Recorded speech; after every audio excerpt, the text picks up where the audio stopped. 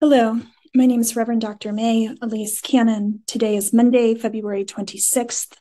Today is the 143rd day since October 7th. I'm here in Washington, D.C. Yesterday afternoon on Sunday, an active duty member of the United States Air Force, identified as Aaron Bushnell, set himself on fire in front of the Israeli embassy, stating, "I will no longer be complicit in genocide." He reportedly died from his injuries after being treated by a nearby hospital, and the incident sparked an investigation by local police and the Secret Service. This act comes amid ongoing protests against the war in Gaza. Lord, have mercy. Christ, have mercy. Our prayers go out to the family of Aaron Bushnell. Hostage negotiations continue. Today, on Monday, Israeli officials headed to Qatar, where Hamas has its political office, to work on the terms of a Gaza truce and hostage release deal. It's believed that there could be up to 100 additional hostages still alive in Gaza.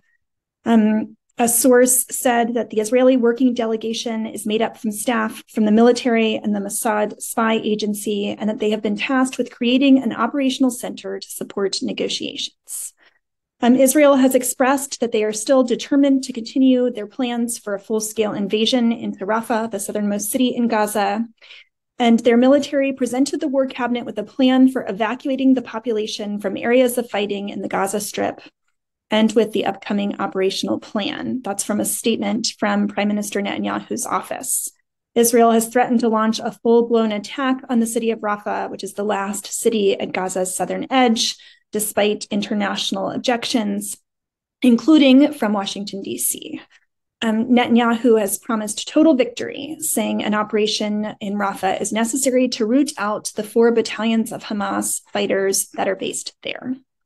Human Rights Watch has said that humanitarian aid in response to the crisis in Gaza is woefully inadequate, stating that the Israeli government has failed to comply with the order of the United Nations top court, the International Court of Justice, in providing urgently needed aid to the desperate people of the Gaza Strip. The Israeli government is starving Gaza's 2.3 million Palestinians, putting them in even more peril than they had before the World Court's binding order, said Omar Shakir, the Israel and Palestine director of Human Rights Watch. The Israeli government has simply ignored the court's ruling and in some ways has even intensified its repression, including further blocking life-saving aid. The ICJ last month ordered Israel to follow 6 provisional measures, including taking immediate and effective measures to enable the provision of urgently needed basic services and humanitarian assistance, to address the adverse conditions of life that are faced by Palestinians in the Gaza Strip. And Human Rights Watch said that Israel was not only not adhering to the court's order, but they cited a 30% drop in the daily average number of aid trucks entering into Gaza in the weeks following the court's ruling. Human Rights Watch said that Israel was not adequately facilitating fuel deliveries to North Gaza, and they blamed Israel for blocking aid from reaching the north, where the World Food Program said last week it was forced to suspend aid deliveries because of increasing chaos in the isolated part of the territory. Other aid agencies have said that Gaza's humanitarian needs are only being met. About 10% of the humanitarian needs are being met. Last week, there were additional airdrops by Jordan, and for the first time, the UK sent in humanitarian assistance via Jordanian airdrops. And when we met in January with the Jordanian Deputy Prime Minister and Foreign Minister Safadi a few weeks ago, he was very clear, as have been the other Arab states, that the primary priority has to be a comprehensive ceasefire and an end to the bombing campaign and the ground invasion in Gaza. The only way humanitarian access will be able to be adequately met and provided is for the conditions to be safe, which will be provided by a ceasefire. Palestinian Prime Minister Mohammed Shataya submitted his resignation to President Mahmoud Abbas today in a step towards post-Gaza war overhaul. Shataya, another official we met with in January, is an academic economist. He took office in 2019. He said he was resigning to allow for the formation of a broad consensus among Palestinians about political arrangements Following Israel's war in Gaza, the U.S. and Arab allies have been seeking to revitalize the governing body with the hope that it can take a role in Gaza following the war. This is the revitalization of the Palestinian Authority, kind of paving room for the possibilities of a unity government.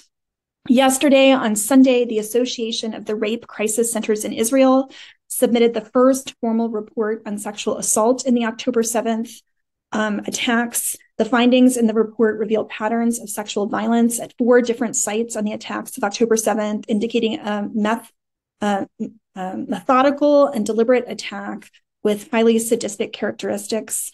The hope of the Association of the Rape Crisis Centers is that the findings would be received and reverberate around the globe to help address what they're calling the conspiracy of silence and the denial of sexual violence that was perpetrated on October 7th, and also increasing pressure to free the hostages.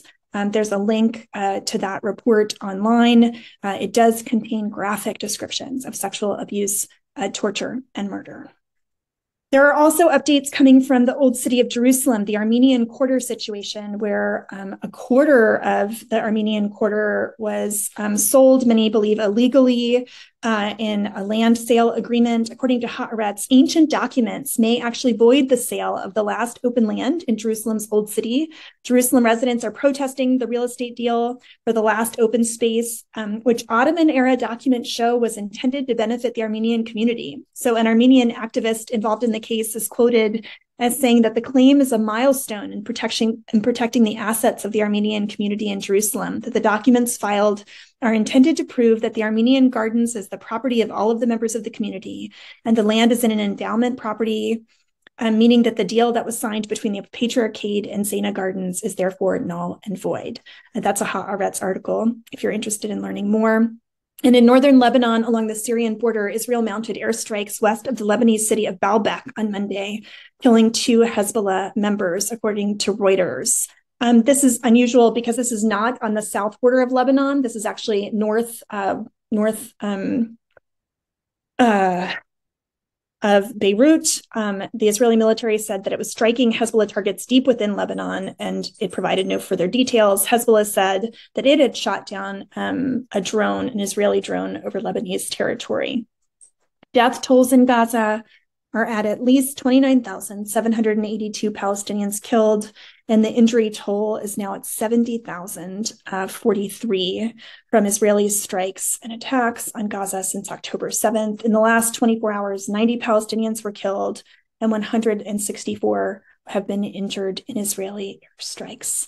I have been devastated by that news, but encouraged by people around the world, from Scranton, Pennsylvania to Perth, Australia, who have participated in Gaza ceasefire pilgrimages just in the last several days. I'd encourage you to check out Instagram and social media to watch the videos and the prayers and the cries and the chants of people literally around the world who have been walking this Lent, calling for a ceasefire together.